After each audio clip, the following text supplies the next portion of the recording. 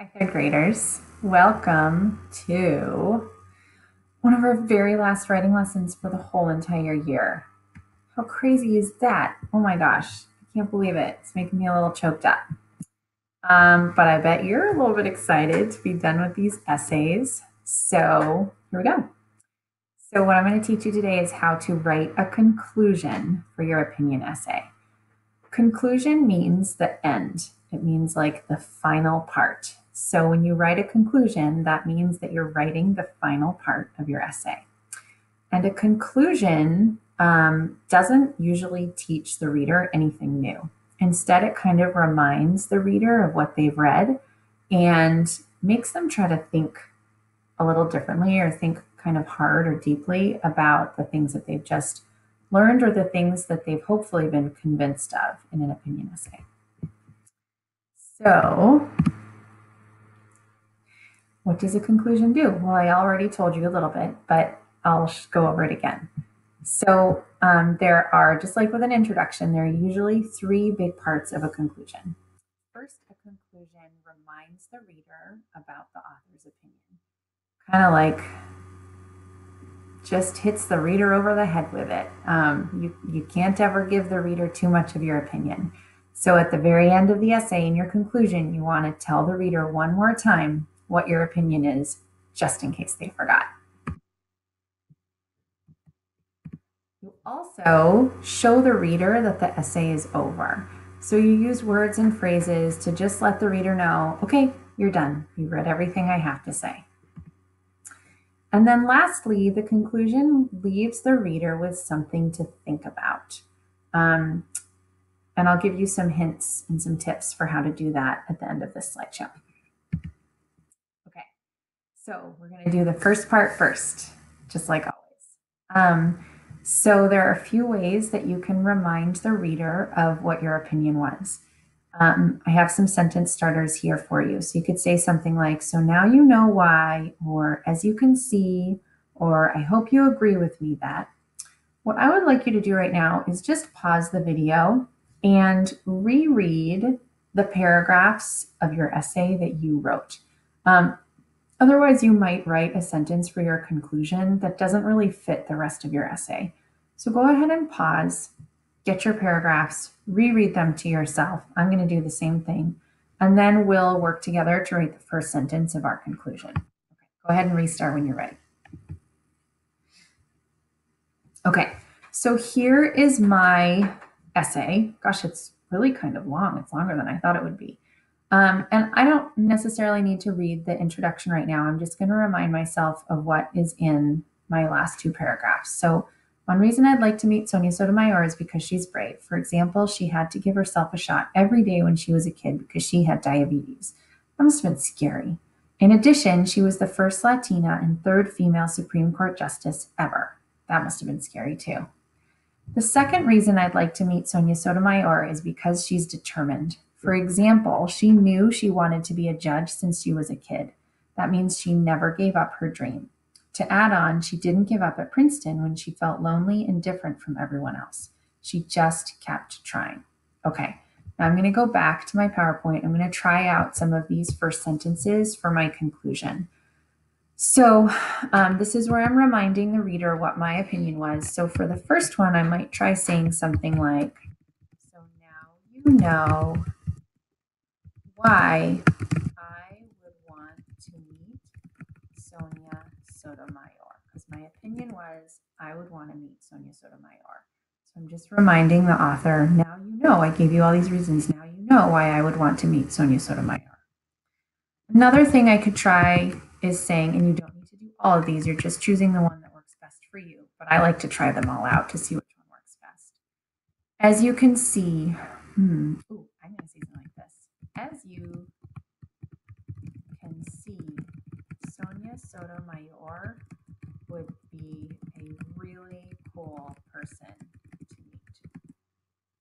Okay, and then the last one to try is, I hope you agree with me that. Why is that happening? Let's try this. So I'm going to try saying, oh my gosh, you guys, I don't know what's happening here. I'm just going to try try to tell you what I might write for that one because my keyboard is not agreeing with me. I hope you agree with me that Sonia Sotomayor would be a great person to meet. Okay, so those are 3 different sentence starters that you might try. Go ahead and pause the video here. Maybe just say each one aloud to practice it out loud. And then after you've said each one, choose the one that you like the best and write that as the first sentence for your conclusion. Okay, pause it and then restart when you're ready.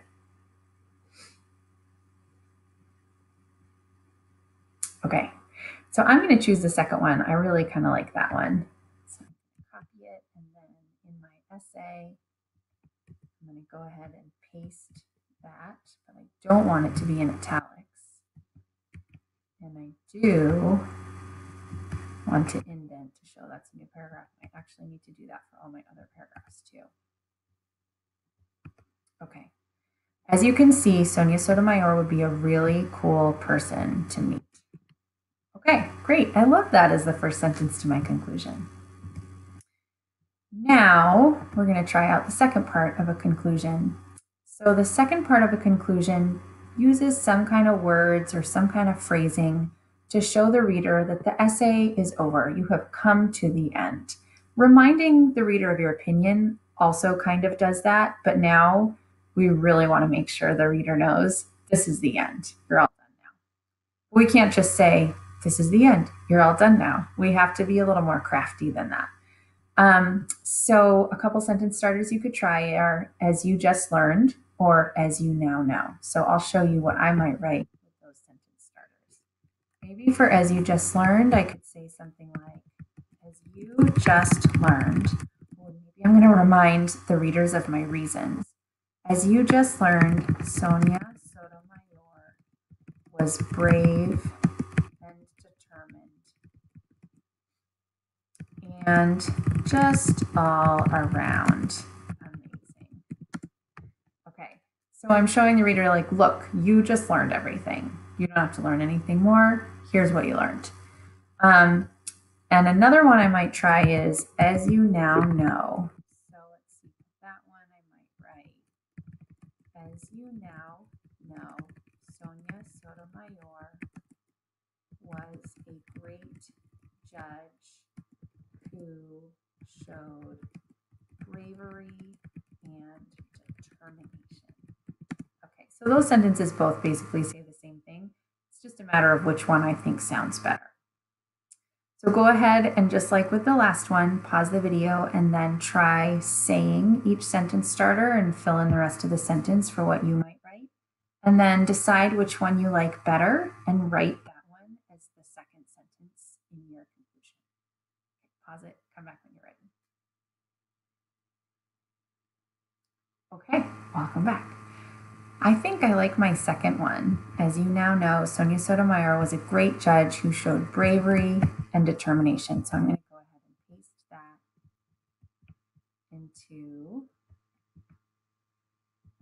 my essay, my conclusion. Okay, I'm going to read it all together. There's a lot of rereading when you write things to make sure it sounds right when you put all the pieces together. As you can see, Sonia Sotomayor would be a really cool person to meet. As you now know, Sonia Sotomayor, actually, since I just said Sonia Sotomayor, I'm just going to write the word she here. Okay, as you now know, she was a great judge who showed bravery and determination. Okay, the only thing I want to change about that is that I want to get rid of the word was and put in the word is, because Sonia Sotomayor is still alive and she's still a judge. So as you now know, she is a great judge who showed bravery and determination. This is my favorite part of conclusions, this last part. So the last part is when you leave the reader with something to think about. So sometimes you can do this by asking a question like, don't you think?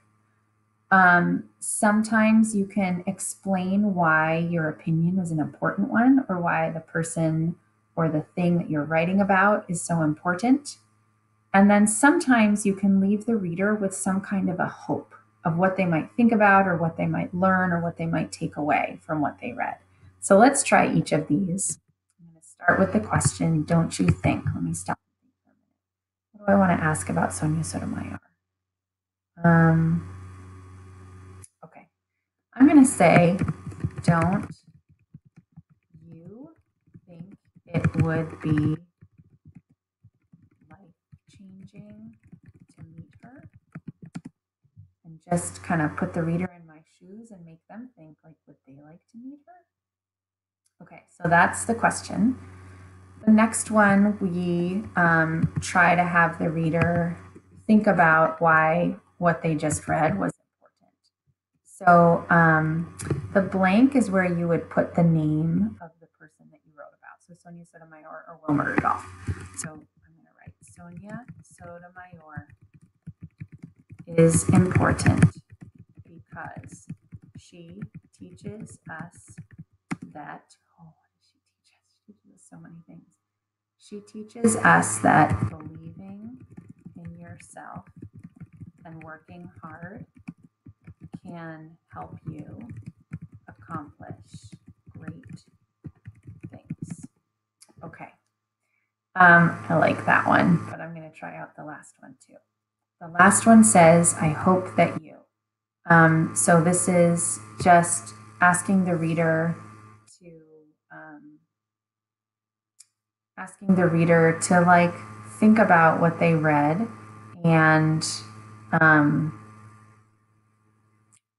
up with the right words to explain this, and it's tricky for some reason. Asking the reader to think about what they read and then maybe just take some sort of action or take some sort of thinking process to follow up on what they read. So, gosh, I'm going to say something like, I hope that you learned a lot about Sonia Sotomayor and might agree that it would be great to meet her too. Okay, that one came out kind of clumsy for me. You might find a better way to word that one. Okay, so go ahead and pause the video, try out each of the sentence starters, see which one you like the best, and then write that as the very last sentence of your essay. Okay, go ahead and pause. Come back when you're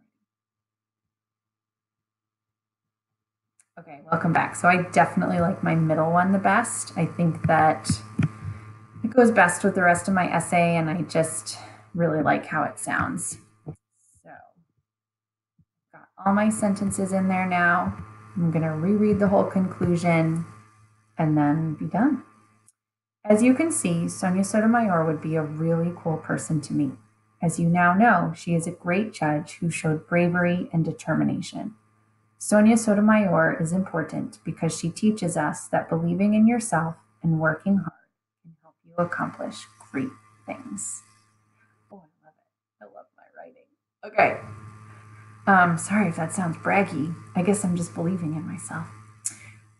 Okay, so that's it. You wrote your conclusion, and I want to make sure you noticed that the conclusion came at the very end of my essay. So it came after the paragraphs that I wrote. And of course, the introduction is the beginning. So once you finish your conclusion and you've reread the whole thing from start to finish, you've got your introduction, your 2 reasons, and your conclusion, then go ahead and submit it in the opinion essay submission folder. And I really, really look forward to reading it. I know you worked hard on these, and it's kind of like the last big writing assignment of the year. And I just can't wait to see what you did. Okay, I want to show you the very last slide because you did it. Give yourself a high five. Make sure your conclusion is at the end of your essay, then give yourself a high five. You did it. Good job, third graders. Let me know if you have any questions. See you later.